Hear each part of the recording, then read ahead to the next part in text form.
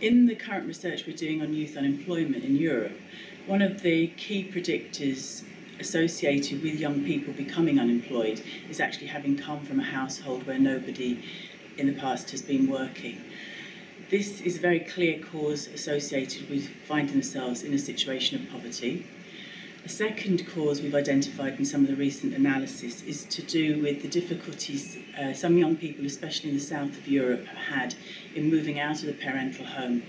And with the impact of austerity, some of those young people have made that move, have been most vulnerable compared to other parts of Northern Europe that haven't experienced that vulnerability in the same way.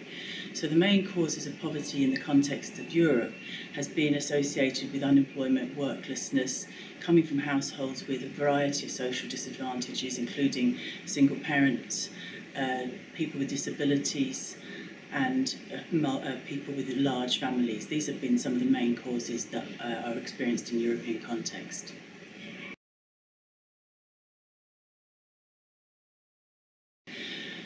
Policies that can be used to address the poverty that young people in Europe face can be examined on three levels.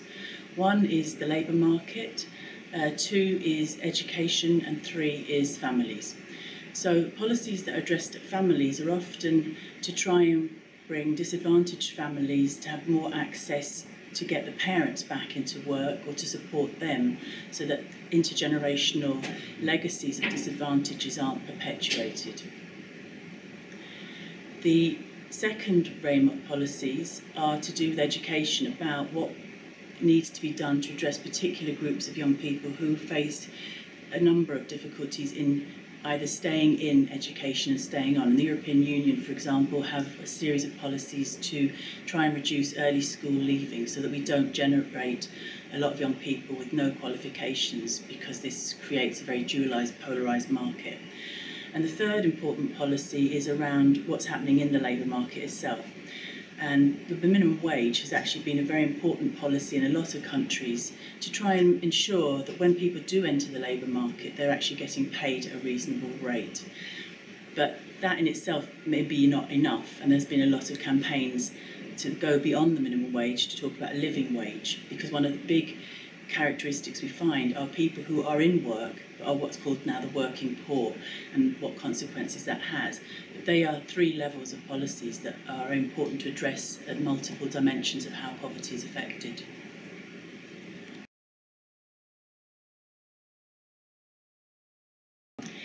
These are really important initiatives to understand how international organisations are working together. And for example, some of the work we've contributed to in terms of research has worked with the ILO on their decent work projects and conferences that's related to fairness at work. So on one level, these are very important that we see this level of collaboration between organisations. Essentially, one of the biggest problems is the enforcement and implementation of some of these rights and how people can actually realise them. And national governments often really don't like being told what to do, whether it's by international organisations or even European organisations, because they prefer to say we have a specific set of problems we want to address in our own way. So I think it's the aim is excellent and should be supported, and it's about how we make that be realised at the local level. That's the really key issue about enforcement.